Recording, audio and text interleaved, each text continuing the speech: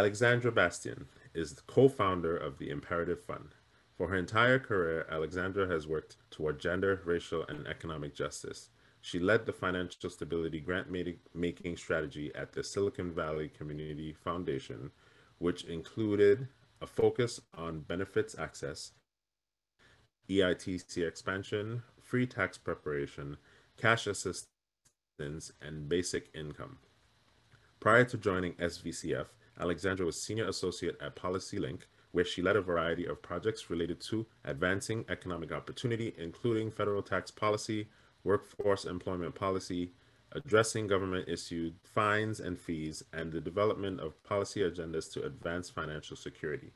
An avid messenger on the consequences of a growing racial wealth gap, Alexandra was invited to present at TEDx on what key policies are needed to address it.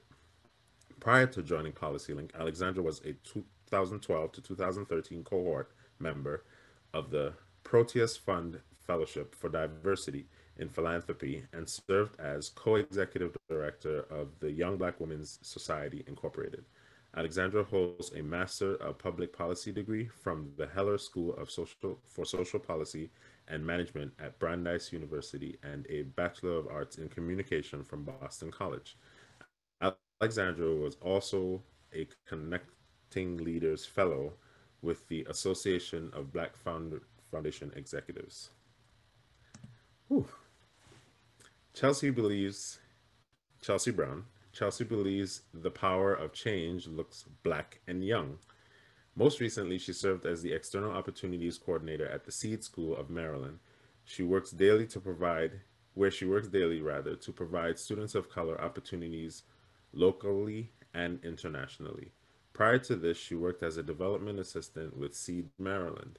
There, she helped raise more than 600,000 annually and worked with local Baltimore leaders such as former Governor Martin O'Malley and Kevin Liles. She worked as an operations management consultant with the Seed Foundation, managing a database of more than 3,000 individuals, organizations, and corporations. And in 2015, she created the Chelsea Brown Scholarship, a fund given to support a Winthrop University student of color annually. In 2016, she was invited to serve as a member of the board of directors with Winthrop University Foundation, making her the youngest and only woman of color on the board. With more than 4 years of development experience, she has worked with Educational Testing Service, MTV Networks, Charlotte Hornets, and more. Currently, she also works as an associate with Barber and Associates LLC, a fundraising firm founded by Anna Barber, former senior major gifts officer of the NMAAHC. In 2017, she received the Diverse Communities Scholarship through the Association of Fundraising Professionals International Conference, and in 2019 received the Charles R. Stevens Scholarship for AADO CASE Conference on Diversity, Philanthropy, and Leadership. Last year, she worked with the Association of Black Fundraising Executives as a philanthropy fellow through the University of Maryland's Do Good Institute. More recently, she completed her time as the William Randolph Hearst Fellow with the Aspen Institute's Philanthropy and Social Innovation. Outside of philanthropy, Chelsea is a creator of a Mimosa Wasted podcast, and the co-founder of the Black Greek Festival. Chelsea earned her Bachelor of Arts in Mass Communications from Winthrop University and is currently in the Master of Public Policy program at the University of Maryland in College Park, Maryland. Here we go. Anthony Edwards. Anthony is a team leader with the ability to teach, mentor, motivate, maximize productivity, and improve efficiency of an organization. Anthony is a full stack developer whose primary languages are React Native, Ruby on Rails, Ruby, JavaScript, HTML, and CSS. Anthony graduated from Fordham University with a Bachelor of Science degree in Computer Science and joined Building Block as a junior full stack developer in 2014. In 2019, he was promoted to the role of Chief Technology Officer at Building Block, whose software manages over 50,000 projects worth over $800 million. At Building Block, Anthony organizes Scrum meetings, designs and writes tests, assigns tasks, and trains his team members. In 2016, Anthony and his co-founder bootstrapped their company, EatOkra Inc. EatOkra currently has over 55,000 downloads. In 2018, Anthony started his software development and consulting company, Lily Bites. He works one-on-one rather with business owners and provides a software solution as well as technical review documents used to implement his client's vision. He is a military veteran of 9 years and has served in Operation Iraqi Freedom 2006 to 2007 as an avionics technical repairer. He was a shop maintenance manager and managed 26 soldiers' daily activities. When he's not developing, Anthony has a passion for photography and other recreational activities. I do want to also add to that as of this year, Anthony's company has expanded and he now has over 300,000, I think you said it was, Anthony, downloads within the past, I believe it was 6 to 8 months. And last but certainly not least, we have Miss Renee Joslyn. Renee Joslyn is a philanthropy advisor and strategist with more than 15 years of experience designing philanthropic approaches to advancing justice and equity around the world. Her focus areas include racial justice, gender equity, indigenous communities, and community-led movement building. Renee supports foundations and nonprofit organizations in the development and design of grant-making portfolios and structures for optimal program implementation and impact. Renee founded Philanthropy Unbound in 2012 to advise individuals, families, foundations, and corporations in the development of philanthropic projects and strategies, including portfolio building, program design, landscape mapping, and collaborative funds. In 2016, Renee started Philanthropy Unbound to incubate and provide resource development advice to social justice organizations.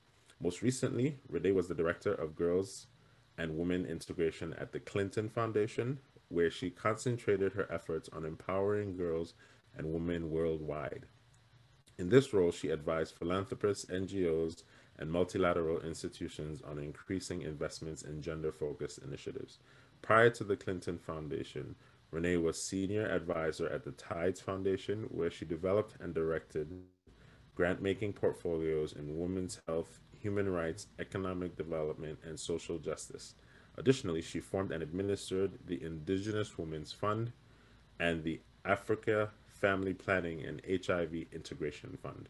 Prior to the Tides Foundation, Renee served as Director of Corporate and Foundation Relations at the Mist Foundation for Women, where she developed co-investment partnerships in the areas of economic development and reproductive health and rights, youth-led social justice, social change, and civic engagement. Renee holds an MHS degree from Lincoln University and a BA in political science from the University of New York at Buffalo. Shout out Sudi. And so now I will turn it over to Maria Smith Dautruche, who will take the program over from here. Thank you, Colin. And hello, New York Urbanly Young Professionals. It's good to see y'all. I was loving the chatter in the chat because, only going to bring the best to the best. So I thank you all for the opportunity to be here. And let's just jump into this panel. Before we do jump in, either give a reaction of a hand clap, give me some, fingers, or clap it up. Colin just did a lot of reading. Reading is fundamental. Shout out to Colin, putting it all out there for everybody. Thank you. I thought he might do a highlights reel, but he said, no, verbatim. They got these bios. I'm going to read them. I like it, Colin. Thank you. So I'm just going to jump right in. Y'all heard the bios. We've got a great lineup. Got a few questions, and I really want a rich conversation, and I want to save as much time as we can for Q&A. So, maybe if you want to throw some questions in the chat, I promise to get to them. And let's dive right in. I'm going to ask this question of all the panelists first. And I'll say with names who should answer in what order, just so we're easy with the flow. I'm going to say some words and phrases that are both linked and distinct, right? So tell me from this list which one resonates most with you and your work and why. Here's the list: collective economics, wealth and wealth building, philanthropy, giving, legacy building, and inheritance. I'm going to go to Chelsea first. So get ready, Chelsea. You're going to tell me which of these words resonates most with you and your work and why. Collective economics, wealth and wealth building, philanthropy, giving, legacy building, and inheritance. Take it away, Chelsea. Absolutely. Firstly, thank you so much for having me today. It seems I want to move to New York. You guys are doing some amazing things with the New York Urban League Young Professionals. So thank you again for allowing me to sit in. So for me, legacy building is always how I describe my work. I think philanthropy and fundraising is great, but I think legacy building really gives it an opportunity for people to understand that you are here to leave some sort of impact, right? And whether it be investing in your college, investing in an initiative, investing in a nonprofit, you're there to make sure that the world is a little bit better because you are in it, right? And I think as the work that I continue to do and the research that I'm continuing to do, we're learning that Black people as a culture, right? We're taught to be philanthropists, but we're not necessarily named that, right? So we give to our churches, we give to the things that we want to we have impact in, and that's what we're taught. But as we get older, we don't see ourselves as philanthropists. And so I think a word that makes it, I guess, a little bit scary, right? Or a little less scary for me has always been building a legacy, right? Because I think it's easy to kind of correlate with. So whether you're giving back your time with the board or giving back your time with community service, or giving funding, right, to an opportunity or cause that you're interested in. I'm always thinking about how we as Black people, how I as a Black woman can continue to build my legacy so that when people see something, they say, oh yeah, Chelsea Brown was a part of that, or she was able to invest in that, and that's why it's continuing to move forward. And so legacy building is always what I like to use, kind of what I do in my field. Got it. Thank you, Chelsea. So Chelsea's legacy building. I'm going to take it to you, Alexandra. The words again: collective economics, wealth building, philanthropy, giving, legacy building, inheritance. Which one of those resonates most with you and your work, and why? I mean, all of those words really resonate. But I think I will go with, I think I'll go with collective economics. And the reason I'm going to go with that is because even though the work that I'm doing is very much about philanthropy and it's very much about legacy building, but one of the things that we have been continuing to emphasize with the imperative is that we have to choose to do this work collectively.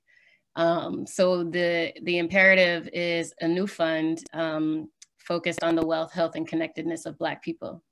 And those focus areas have an international lens, a global lens, because Black people are suffering racial injustice and they're suffering economic injustice wherever we are, quite frankly. And, you know, we're looking to create new bodies of work to give space for Black leadership to innovate in those areas, because traditional philanthropy may be a little bit uncomfortable if we start working on those things and prioritize our well-being. Like Maria's her bio talking about her being well rested. How many of us can put that in our bio and be telling the truth? And I can tell you that that is the case all over the world, and for too many reasons. So I'm going to go with collective economics because we are putting out this idea that we want to create a long-term endowment, a permanent endowment for the wealth, health, and connectedness of Black people, right? So it's permanent, so that means we'll be leaving a legacy.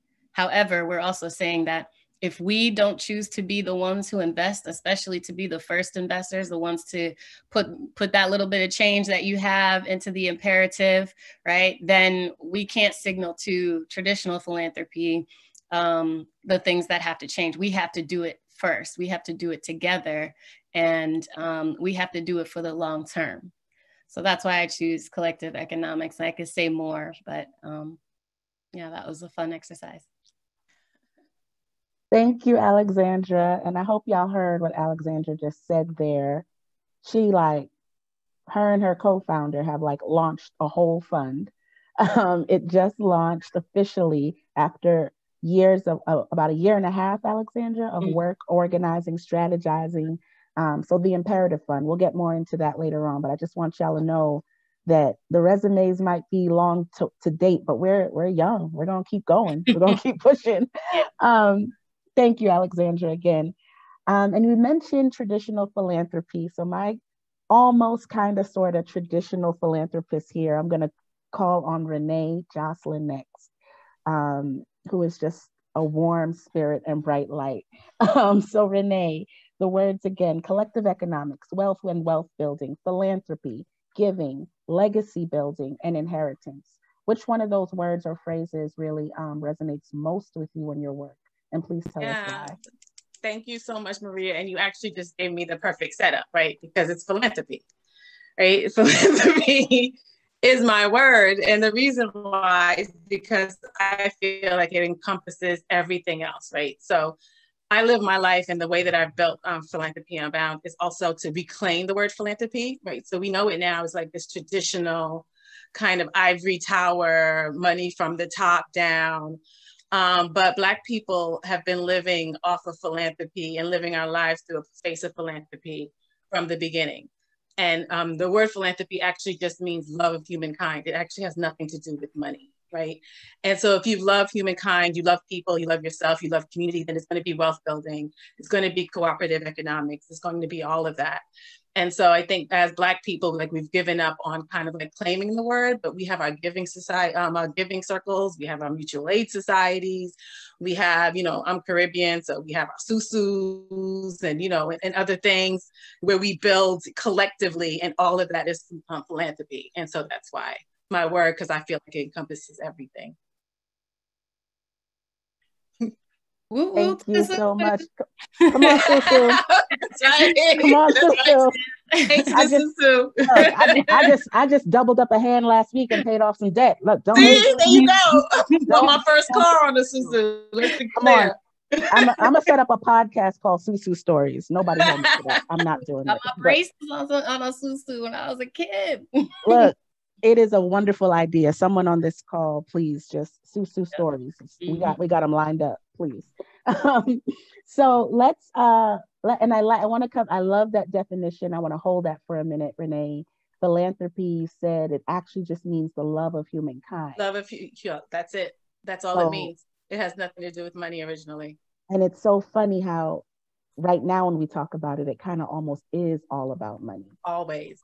Yeah, let's come back. So let's reclaim it. Let's reclaim the word. Let's put a pin in that. We'll come back to it. All right. So Anthony, I'm gonna pull you in because I want to know, of all the words: collective economics, wealth and wealth building, philanthropy, giving, legacy building, inheritance.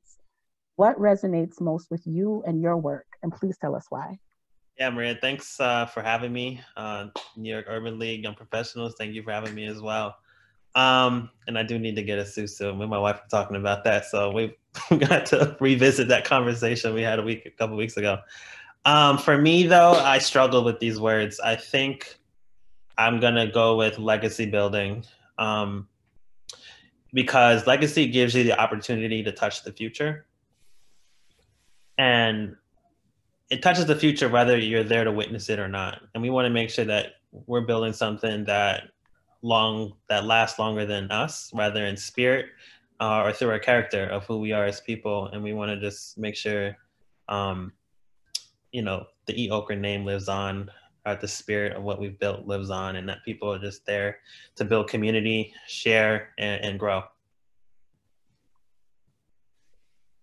Thanks, Anthony. I'm actually going to stick with you in that because not only do you have your own business with the consulting, the software development, and the technical things that you've trained up for, like this is your practice, you've also developed this other company, right? EatOkra. And so can you tell us a little bit about EatOkra and specifically what's your why with that? How did it come to be and why are you still doing it? So EatOkra is uses technology to bring communities together through one specific avenue, and that's Black food. It came about because really out of a personal need from my wife and I originally. You know, she was new to Brooklyn. We're both new together, and we wanted to really get to know, you know, know the city, know Brooklyn, and what better place than to feed our bellies, than to eat. So we wanted to really support Black-owned restaurants. And at the time, it was actually during election year in 2016 that we started the app. So, you know, during that time, it was really about supporting Black folks, and there's a big, you know, racial divide in that conversation. So, you know, building this app was sort of a form of our advocacy and being able to provide something that people could use that was tangible and usable for people to support Black-owned restaurants. So I saw it as an opportunity initially for me to just advance in my career. There's nothing like building your own thing to show a future employer that you can do some stuff. So it's a passion project, but it really started to evolve. More people started to download the app, started asking for new features, new things to do on the app.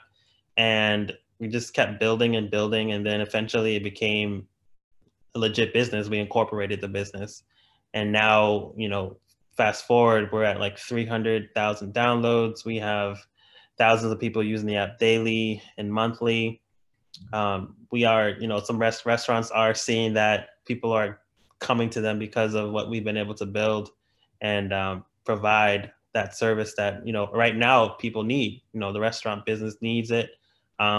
It's those days of like relying on walk-in traffic have really just come to an end. So you have to be on the internet now. We've kind of been in this space for a few years now that I'm glad people are noticing what we've been able to build. Yeah, I love that. And just to be clear, EatOkra, the app that if anyone has not downloaded yet, perfect opportunity to go download it. And it started in Brooklyn, but where are you now? Where if I'm in another city, can I be on EatOkra and locate a restaurant? What's your reach? Yeah, it started in Brooklyn, right? And then it was like, all right, what about the boroughs? And then it's like, well, if I'm traveling, what about what then? So we're coast to coast now. We try to cover most major cities, if not all of them. We have about 37, actually close to like 4,000 listings now in our app. And we're expanding to food trucks and eventually catering and online shopping. So download the app. That is so cool. And that is a great legacy. I'm always surprised when I get to a new city and no one gives me like a little black book of all the little black things I can do. And I mean, in today's day and age, it would be an app, right? But also just want to throw out there, because she is the person who connected us, Cynthia Gordy Giwa, co-founder of Black Owned Brooklyn, who connected us. And we'll come back to the importance of connections as a way to build together as well. So I'm gonna shift back to, I'm gonna ask that same what is your why question to Alexandra, another co-founder, took on a big project. It's bold. I'm sure it cannot be easy. So please tell us why you are doing this, especially on days when it feels like it might not be going the way you want it to go. If those days exist, let me not assume. Tell us why. Well, yeah, of course those days exist. You know, there's a few whys. The first why comes directly from what I saw in my experience in philanthropy.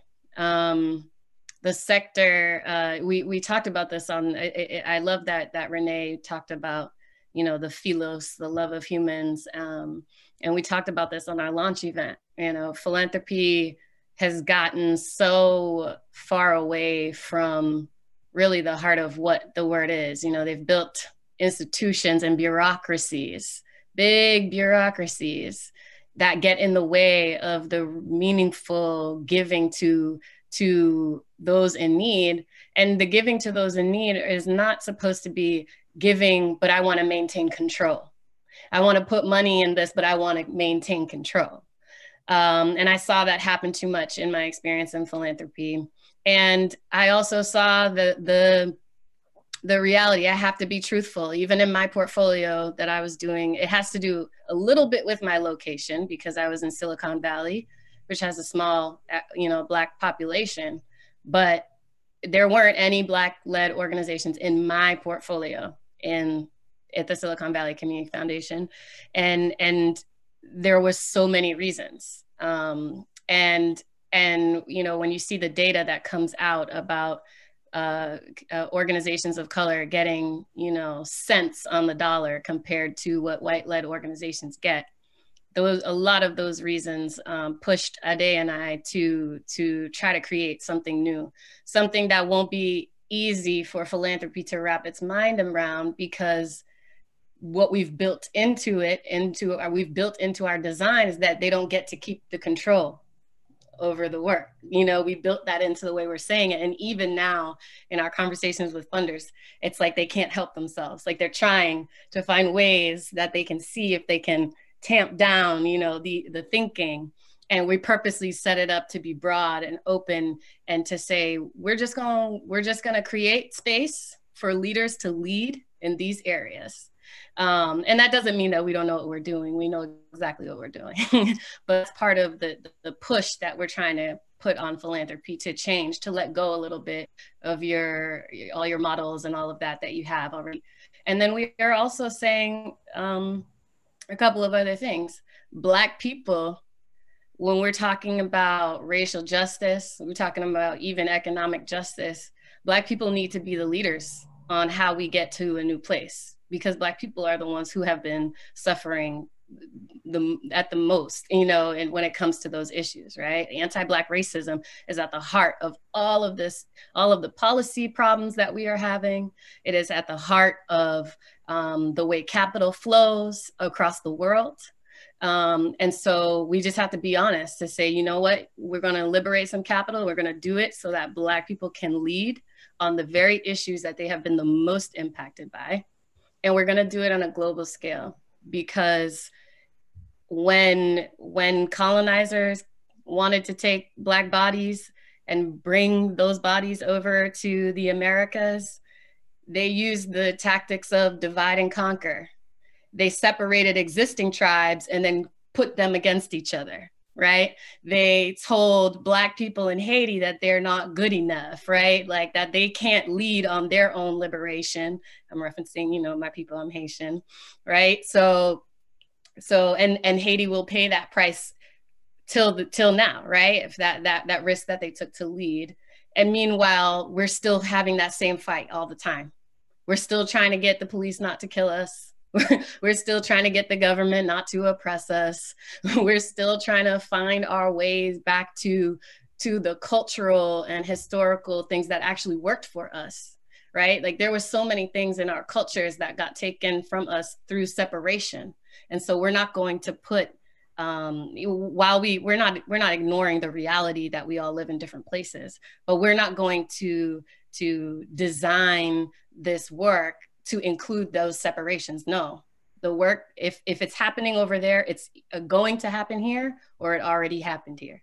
If it's happening here, it's going to happen over there, or it already happened there. And we just need to accept that reality and build our work and think about ourselves with that global context, because that's where the future is. So I guess I'll stop there because I could go on, but there's a lot in terms of just saying that we're creating a fund focused on the wealth, health, and connectedness of Black people is a lot. It's a lot for people and even for our own people, right? Like, do we even think that we should pay ourselves to work on that? Is that valuable work, right? So we're kind of pushing on the thinking of like what are we even doing? And so that's what we're trying to do. That's our why. Multiple whys, and I could go on. I was like, is this the masterclass, Alexandra? Hold up. Like, I'm sorry. I had to stop my little timer. I was like, wait, let me just give the space, right? Yes, it's so much. It's so much. And when we think about the ways Like, I want to go to Renee next for her why, because of her original answer about reclaiming philanthropy. So much of the ways in which philanthropy has done harm in this country specifically is tied to all that anti-Black racism and the need for keeping people in a position where they will have less while others gain more, and the ways in which that wealth amassment at one level is honestly paying pennies on the dollar to just keep people exhausted enough to not dream. And congratulations for dreaming, Alexandra. Really, really salute to you. Such a vision, bold, global, not designed with us in mind. You know, I love it. And I've already donated. So, hey, join us. And I want to go to Renee because, um, you know, you're on the side working with people who have things to give or are looking for ways to give. And so when you're working with these folks, even when you built Philanthropy Unbound, really, what is the why there? And specifically in moments where you encounter traditional or conventional philanthropy being itself, what keeps you going? Yeah, no, it's great to hear Alexandra's story because mine is very similar. Just working in this space for so long, working in the space of philanthropy. And I was never a program officer. I was always on the individual giving side, right? So working mostly with individuals and corporations to actually support their philanthropy and build out program areas. And do grant making that way, right? So if someone comes and says, I have $5 million that I want to give away in this particular area, build me a portfolio. So that's what I did at Tides, and that's what I did at the Clinton Foundation with corporations. And what is similar to what Alexandra's story and what I find really interesting is that people will always come with kind of like this grand idea of what philanthropy should look like or what they want to give and how they want to give, but they never actually think of Black people, right? It's like we're separate onto ourselves and we're not really part of any planning process. And the more and more I worked in this space with predominantly white people, is how I learned more of this, right? So when I would say, oh, I want to add to your portfolio this organization, it's like, oh, well, I'm not doing racial justice, right? Or I want to add this, well, I'm not talking about Blackness, right? And so my whys, as I went through that and continue to see that over and over again, is just to remove Blackness as an issue area. Blackness is not an issue area, right? Blackness is part of every issue area, right? So if you're talking about food insecurity, if you're talking about climate change, if you're talking about economic justice, you're talking about girls and women, it's all, Black people are all involved in all of that. And so the more, and when I work with my clients, it's more so also as I build out a portfolio, kind of like sneak in like organizations, like Black organizations and Black topics and pull that in so they can see us in our fullness. So it's not like, oh, I'm working on racial justice, so now I'm going to fund a Black organization, right? Or I'm working on racial justice, so now I'm going to talk to this Black woman, right? But how do you say, if I'm doing environmental justice, I'm doing climate change, where is there, what communities are most impacted? How could I be most impactful? What organizations are already doing stuff around food security and food insecurity? And how can I work with those and building that out? And I do similarly with Indigenous communities. So that was my why. It's like I hated seeing us always as like put in this racial justice portfolio or the Black portfolio throughout foundations, even with program officers, right? Like this is our Black portfolio and this is everything else. I just wanted to merge it and make sure that people saw that we belonged in every issue area, in every portfolio, in every program area. And so that's why I built out Philanthropy Unbound, and that's how I work with my clients. I love that. I even had to like write that down for myself. Blackness is not an issue area. Blackness is a part of every issue area. It reminds me of how, you know, Kimberly Crenshaw talking about intersectionality. And That's when right. I listened to, you know, the president of the Shop Foundation one time had said, you know, I'm tired of these funders funding in silos, you know, right. as if people live their lives in silos. It's just not true. So thank you for lifting that, for building it. And I think one thing I just want to lift from that to make sure that the young professionals here specifically is that those of us in this work of philanthropy and fundraising, it's tough work. You know, a lot of work is hard work. This is specifically tough in that way, but also how often we need to be looking to leaders like you to see just how you had to build it on your own.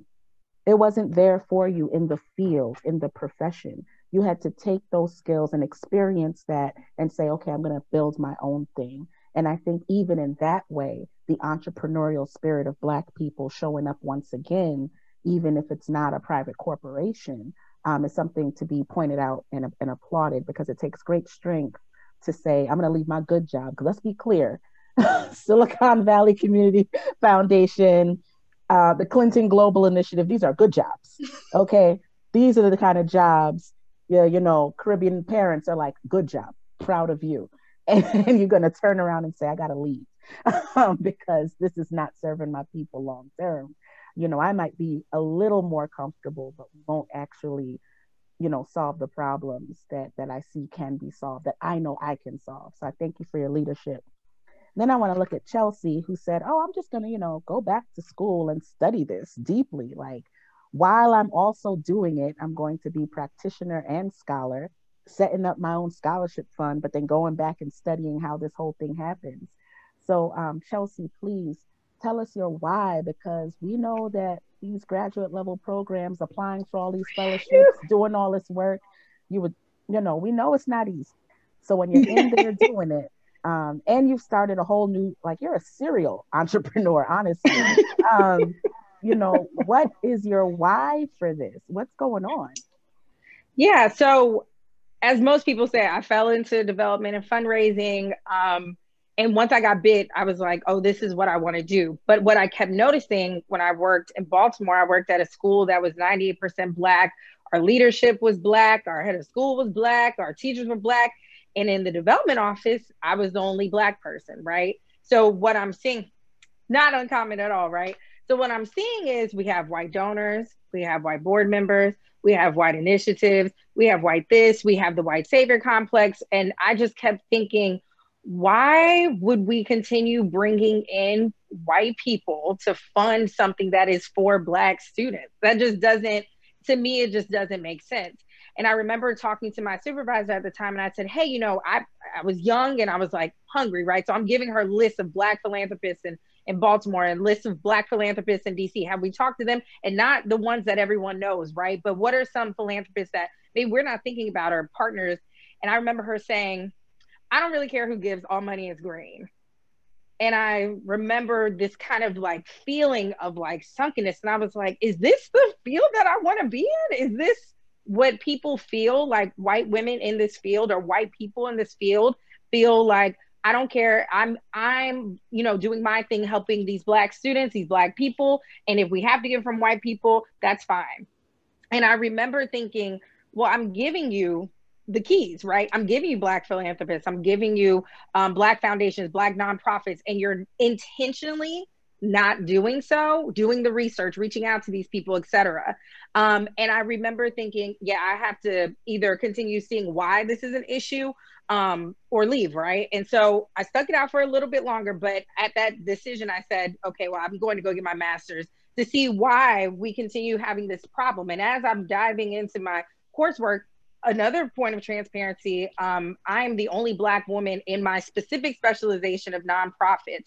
So we're training white practitioners and not talking about diverse organizations. We're not talking about Black-led organizations. More recently, I called one of my professors out for making an assignment where we only could study for strategic planning, only study nonprofits or organizations that had $1 million of revenue. So I sent him this, you know, I'm thinking that's not inclusive at all. You know, we're not talking about Black-led nonprofits. We're not talking about Black-led organizations who actually may need free strategic planning support, right? And so what I'm finding in my graduate level coursework is that we're training these white practitioners in this field to continue practicing white people. Do you get what I'm saying? So we're not necessarily teaching them how to be socially conscious and work with racial equity, right? And so I'm always challenging in my coursework. The why is to break these barriers, right? And so I'm thinking about when I started my scholarship, I was the youngest person at Winthrop to ever do so. And I remember calling and saying, yeah, I graduated 2 years ago. And they said, wait, that's not normal that's not an average donor age. And I said, I know you can do it. And I know you'll make it happen, right? But a lot of people at the age of 24, 25 don't have that confidence. They don't have that wherewithal or knowledge of philanthropy to be able to go up and say to a school, hey, I want to start a scholarship and I need your help with it, right? And so once I was able to start that scholarship, then I'm getting people asking questions, right? How did you start that scholarship? I was just going to use GoFundMe. How did you start it through the school? How did you end up on the board, et cetera? And so it's starting this wheel of knowledge, right? Because if I can do it, you can do it too, right? It's not unattainable. And so my why has always been to make it, I want to make philanthropy attainable for a 23-year-old. And I want them to understand that $5, if you can only get $5, you can only get $15. You are starting as a philanthropist, right? You are growing, and just invest that in what you deem as a cause or a cause of impact. And I think for me, my why, especially being in this graduate program and seeing again the lack of diversity, the lack of discussion about diversity in nonprofits, is to continue challenging these notions of like siloed, like what we just talked about, siloed funding, and challenging these notions of barriers in regards to Black funding and funding Black people. So that's always been my why. I love it. I love it because what I hear from across the board is the why, if I could be so bold as to kind of like pull it together, is because we want to create the world that we want to live in and leave behind. Like, and we know we can. Like, we don't have to accept what we've been told it is, because we know another way is possible, and we are going to lead that. If I got to leave and start, if I got to push down the door, if I've got to break the barrier, if I've got to create the app, that's what I'm going to do. And, even in all those different ways, even the way Anthony's describing the app, it's not just, oh, so people can find Black restaurants. He's like, it's about connectedness, and I think even in that language, there is just a way. I mean, I love us the most. I say that so much, and I'm specifically talking about Black people. I love us the most. It's because we just, the humanity we have, right? The fullness of it, to be about this connectivity, and for colonizers to have known, the weakness would have been separating us. So as we think about the need for connectivity, one of the things we talked about in our prep call was like various levels of capital. So, a lot of people might think, or some people might think, I know the Urban Young Professionals don't think this because they started a benefit fund for members of the young professionals when COVID hit, the family fund. So this is not like foreign, give what you can, help each other out, make community. Young professionals are a captive audience, right? But I'm thinking about folks who do feel like, I just don't have enough. I don't make enough to be given. I got to stack my paper, secure my bag, and when I'm good, everybody else is going to be good. And I think one of the things COVID taught us is that that's really a false and thin veil. Like, no one's really that good. And you have to just decide to give as you get. And I think that reminds me, Chelsea, I think you were there when Professor Tyrone McKinley Freeman was talking about his forthcoming book.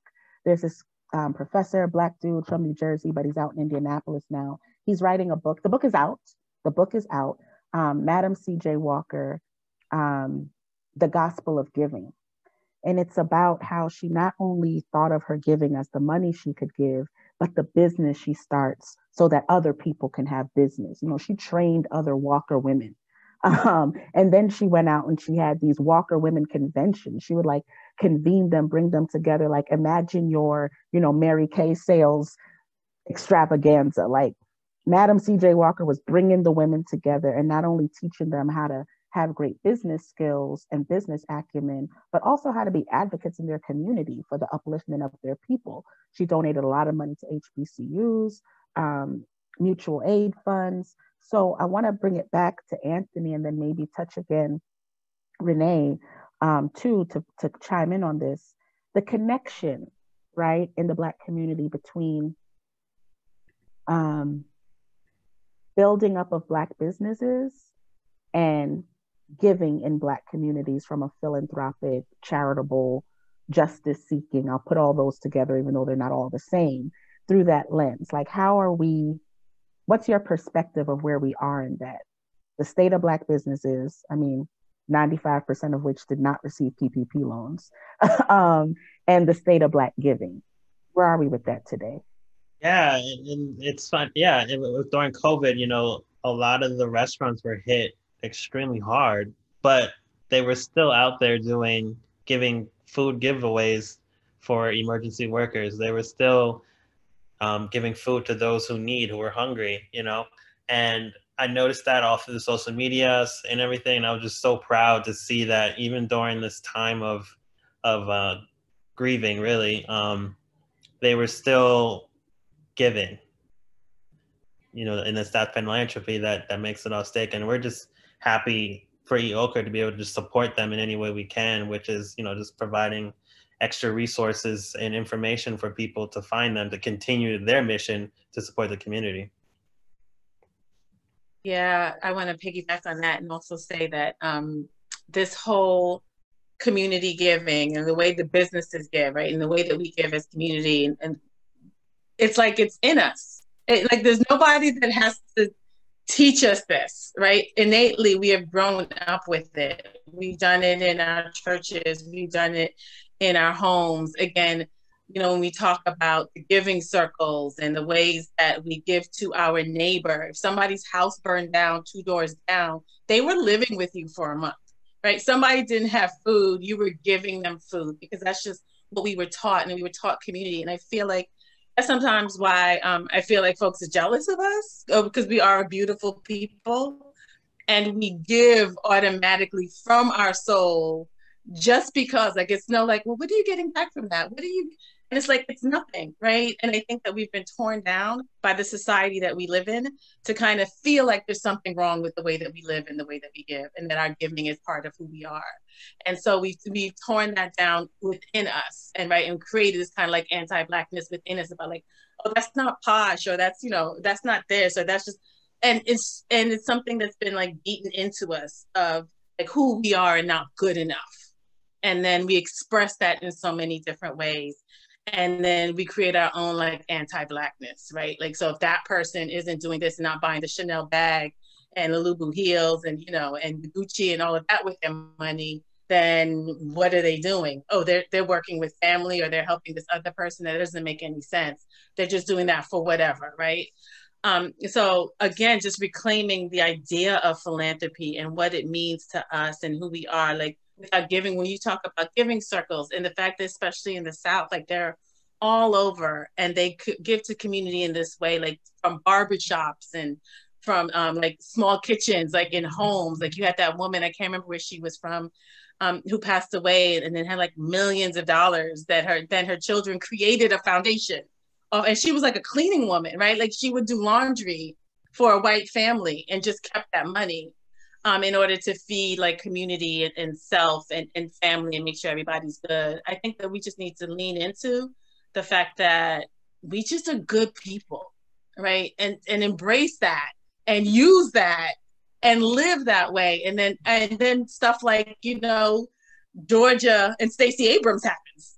We just kind of lean into who we are, and all of a sudden everybody's like, oh, Black people are this. Black people, we've been that. So we just need to lean into that. And I see more and more as I see Black people starting businesses, they've already developed like giving back into their business plans, right? And now other people, like white folks, are like, oh, that's a good idea, let's do that. But it's like, that's already who we are. Tithing is a thing for us, like a serious thing. Like my mother, God rest her soul, she wasn't even working anymore. Her Social Security check, she was still tithing on that. I was like, Mommy, like, who does that? How you tithe on Social Security, right? Like how you tithe on your pension? Many But and that's just all who Black we church are. people are tithing on Social Security and tithing on their Social Security. You're 65, retired, live your life, take all your money. No, I got to get back to my church. I got to get back to my community. So I think it's just part of who we are, you know, and then we need to stop trying to even explain it. Just be it. Just lean into it. I love it. I love it so much. And I want to just say out loud in case people aren't following the chat. If anyone has any questions for our panelists, for the panel, any specific one or anyone in general, please put them in there. I do want to be conscious of the time, but also invite folks to make this even more interactive. I could go on. I got questions. I wrote them down. But definitely want to make sure that the young professionals also get a chance to ask you questions that are on their minds. I wanna, you hit on something that makes me want to go off script a bit, Renee, and definitely want Alexandra to weigh in on this one. And it comes to that internalized anti-Blackness. And we don't really talk about this a lot when it comes to like fundraising, philanthropy, collective economics, wealth building. But logically, right, if you don't think you're worth it, why would you do it, right? Why would you invest in yourself if you're never going to be enough? And so when you talk about doing work, Alexandra, that is for the connectedness of Black people, can you tell us some more about what that looks like, and how you envision the Imperative Fund being able to resource that really important work? Yeah. So I do think that Renee hit it right on the head, because she said, this is who we are, this is what we do.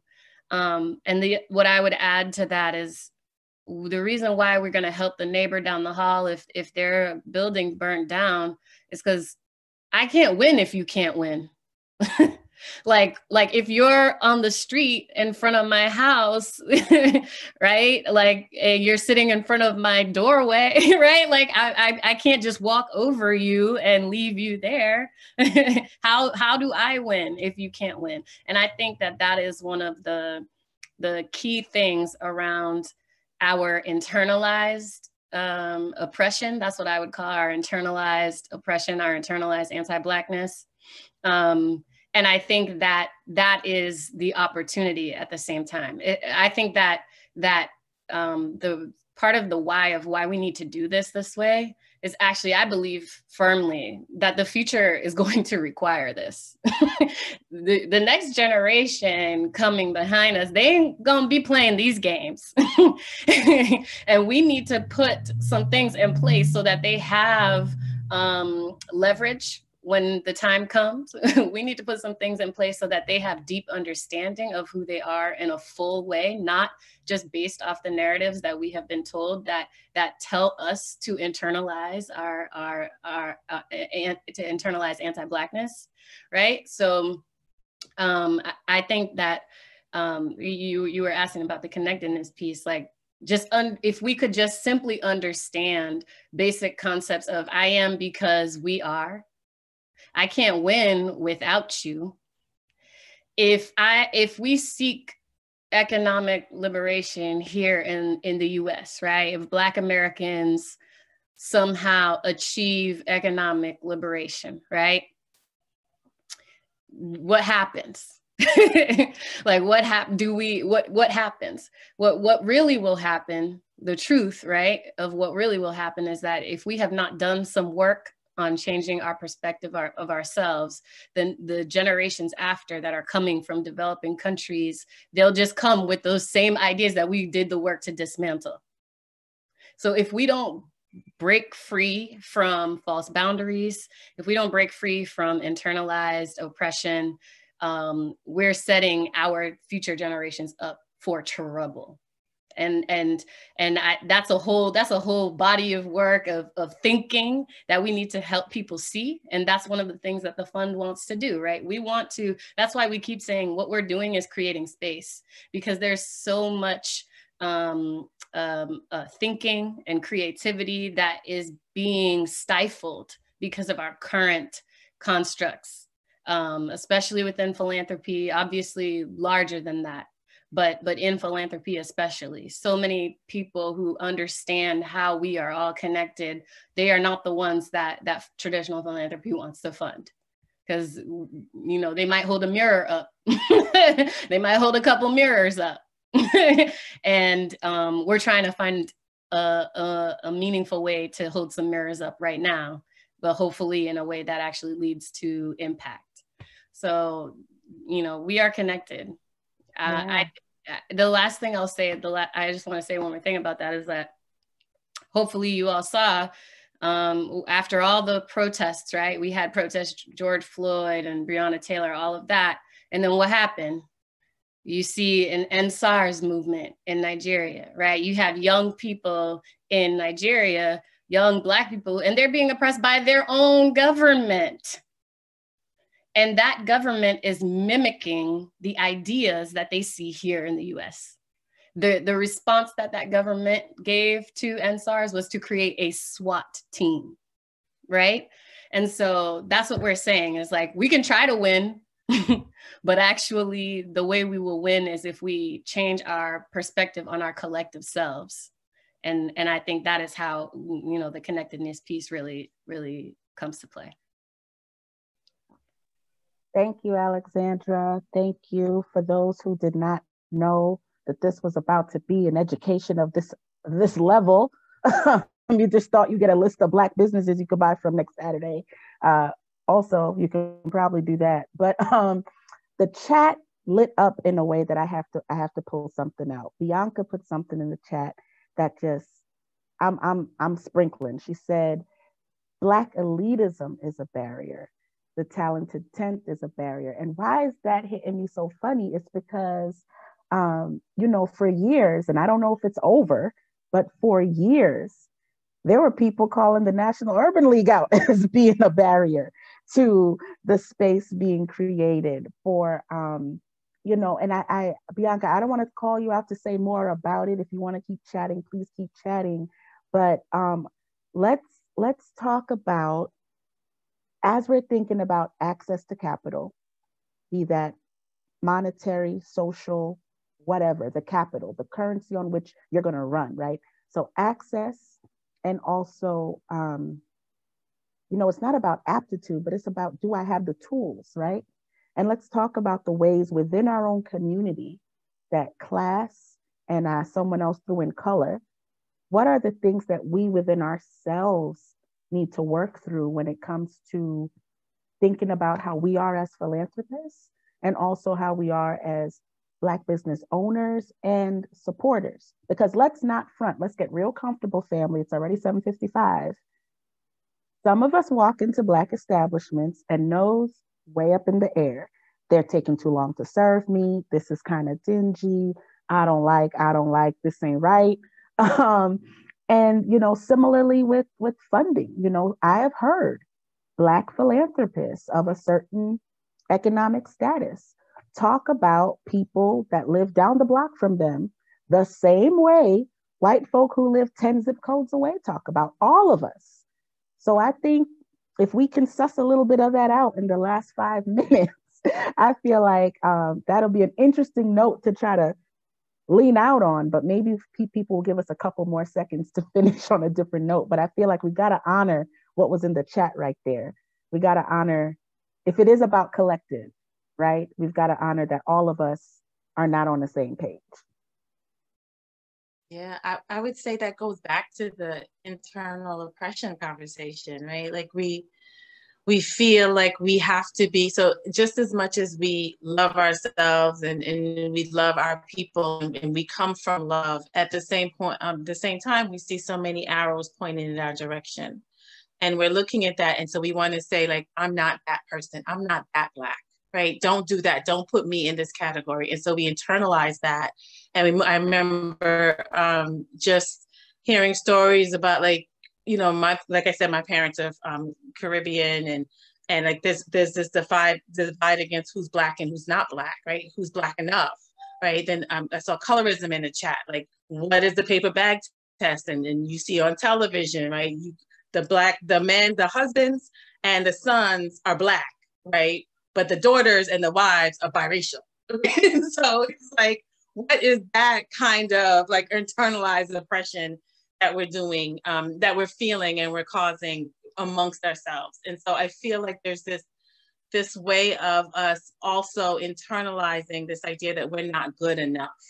And since we don't feel good enough, we have to look for someone else to look down on. And unfortunately, we have been the people that everyone else has been looking down on. And so the only way we have to turn is to other people who look like us. and then parse it out that way, and then continue to ride on some conflict in that way. And so that's the unfortunate part about Blackness. And if we could just come together and understand that we are all, like, if you come from Trinidad, you're Black. You know, if you come from Nigeria, you're Black. If you come from America, you're Black. Come from Haiti, you're Black. And like, what is Blackness? And define it in a way that people don't always have to other us.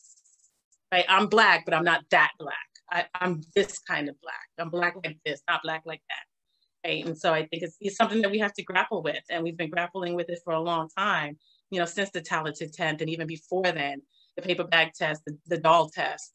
We've been grappling with it, and I think we have to uncover it. And I don't know how we begin to do that, but it's a real conversation, and it will stymie us every time. Yeah, from the one drop rule. We create space to have the conversation, right? Like what? That's right. That's right. Philanthropy is paying us to do this work, and that is the whole point. Right. So I just wanted to say that's how we get to it. Is like we have to find some space to start having the hard conversations. And it costs money. It does. I mean, we were all clapping up at the top about how I'm well rested, but I had to say no to a lot of stuff to get to reclaim my rest. So Chelsea, you were coming in. Yeah, I just wanted to add that I see, just kind of like on this fundraising note, I'm seeing it a lot more. You know, after protests and things along those lines, you see a lot of money going to the same, maybe 3 to 4 historically Black colleges and universities, right?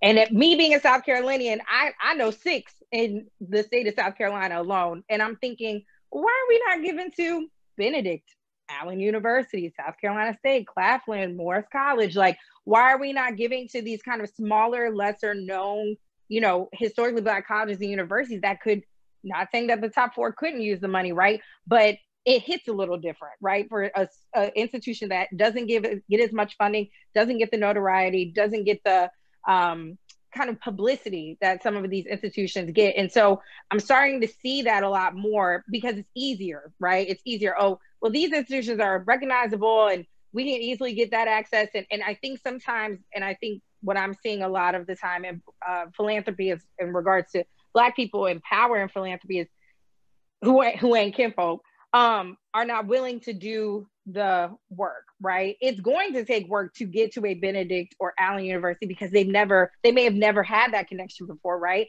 And so although it is easier to contact these other institutions, why not do the work, put a little pressure on it to make sure that you're funding not only these big known ones, but also the ones that could also use the help that are a little bit smaller as well. So I just wanted to kind of bring that to funding way as well.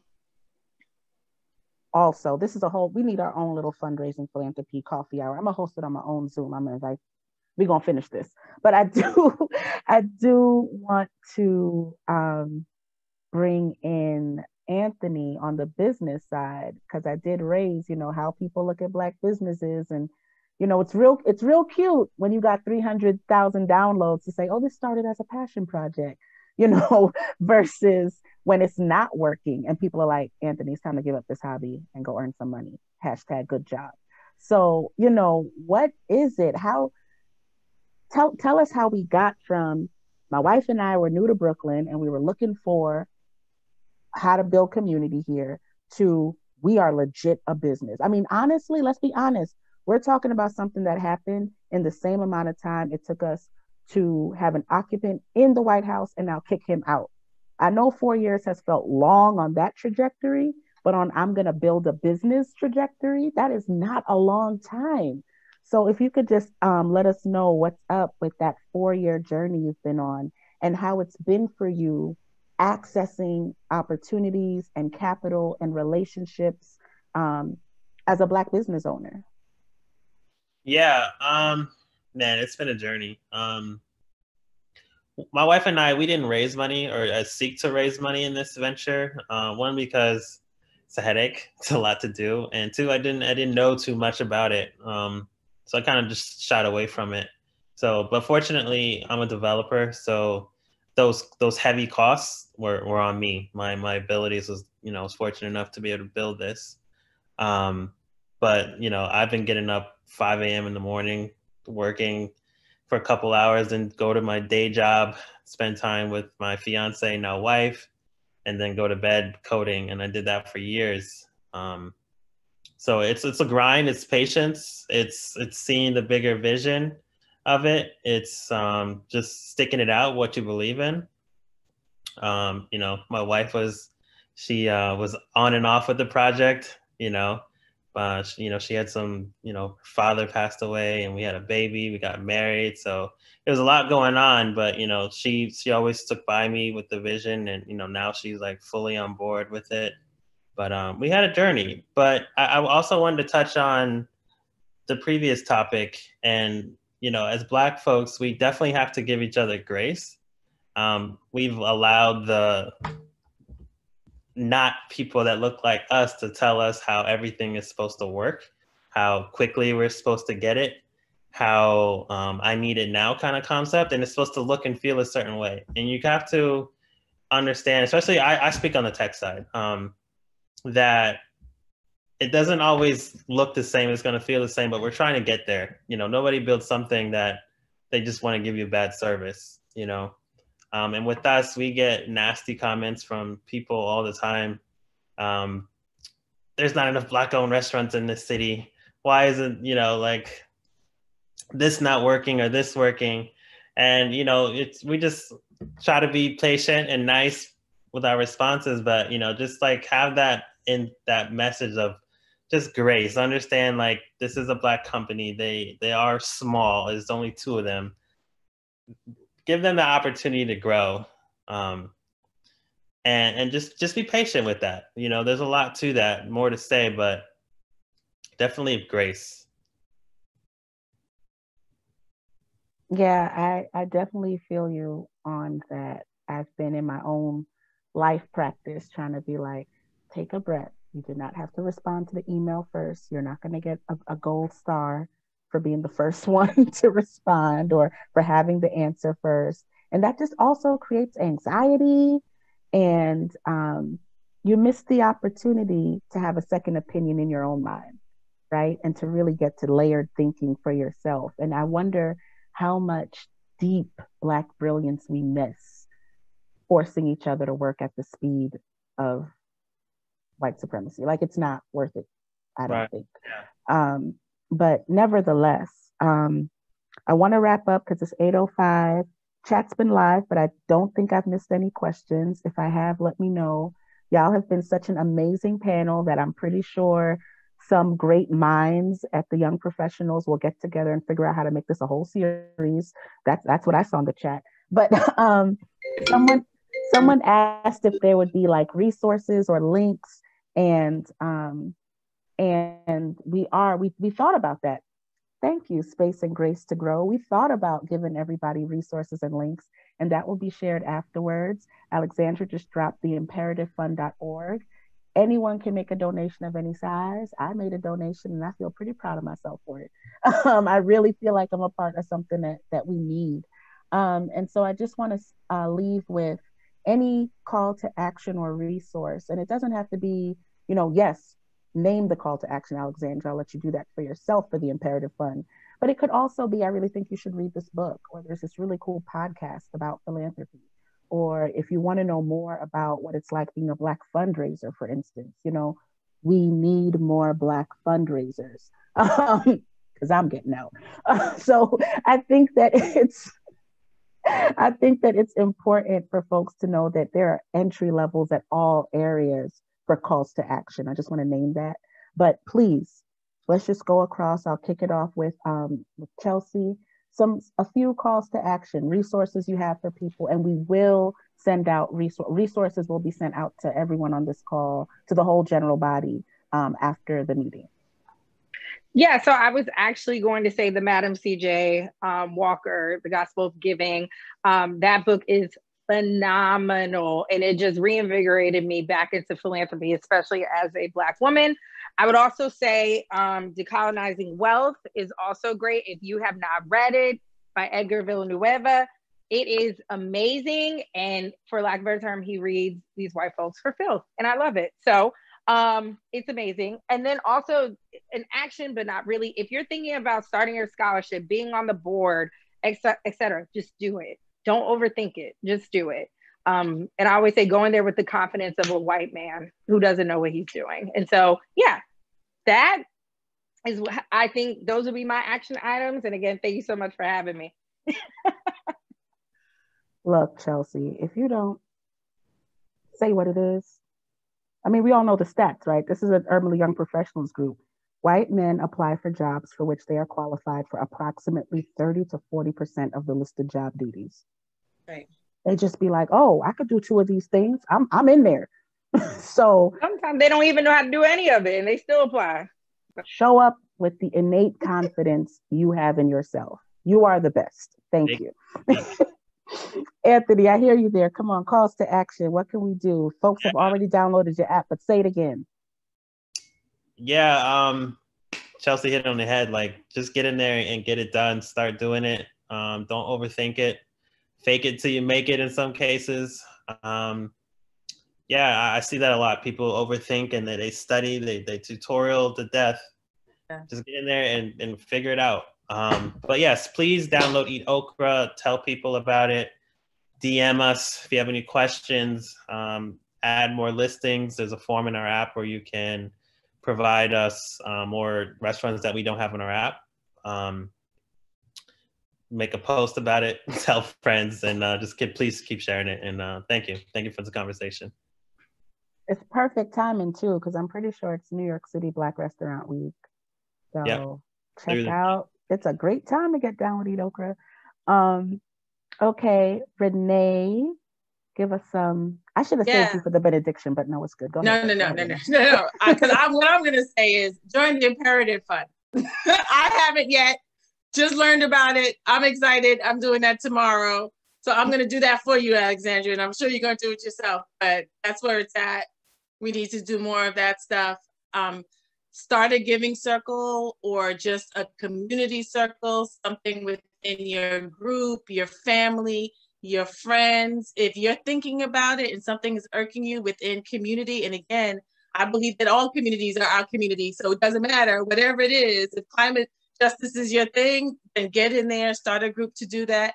If you need any support in figuring out how to start a giving circle, build a giving circle, I am offering my services for free. You can contact me. I will help you make that happen. Because again, philanthropy, love of humankind, we're going to figure this all out if we do it together. Hold up. Wait. I didn't even know we was dropping it like that tonight, Renee. Whoa. Let me check in with your operations team because I know the rates. So let me, I don't think people understand the gift that was just given. Y'all, if y'all want to start some fun giving circle, I just want to repeat, Renee Joslyn said, reach out to her. She will pro bono consult you on that. That's exactly why you support Black businesses, because your Black business owners will support you when time comes for you to grow. So, I mean, again, I'm just looking through my files. I know the rates, girl. I know the rates. So, God bless you. And now, Alexandra, please, what is the call to action from you? Yeah, so thank you, Renee. I do hope that you all will visit theimperativefund.org. There is another website that's like imperativefund.com. So we're going to fix that. Don't worry, we'll get there. But theimperativefund.org. Make a donation. You can read our why statement, just hearkening back to our conversation earlier. And I think the last call to action that I want to give, because I mean, I used to lead an organization, and when I was a young professional, we targeted young professional Black women, and I know how valuable that space was for me. And I say take advantage of the opportunity that you have to build skills through this YP group, this YP organization, because I cannot tell you the work that I was doing with the Young Black Women's Society. All those skills get called on in my daily work all the time, like since the minute I left, which was 10 years ago. So use this opportunity that you have with YP to get networks, right? Get connections, to learn, to try out your leadership skills. Maybe you're not great at leading a meeting, but you can learn how. All of those things, if you enter into the space of philanthropy, I think those things will help, especially when you have to deal with the kind of nonsense that you're gonna see. If you have those, it's gonna help. So I just want to say, take advantage of this opportunity.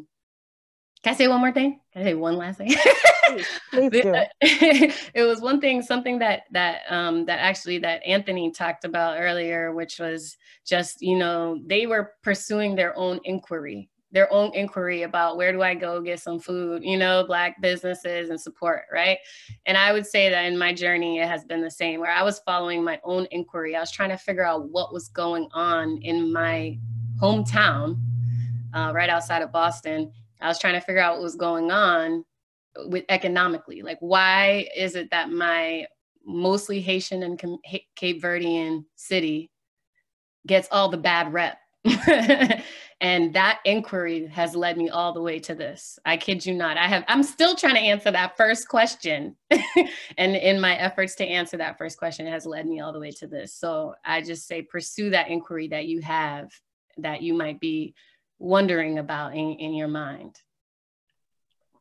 Well, thank you all so much, Renee, Anthony, Chelsea, Alexandra. I'm so grateful that in the tradition of call and response, I put out a call, y'all responded. I really appreciate that.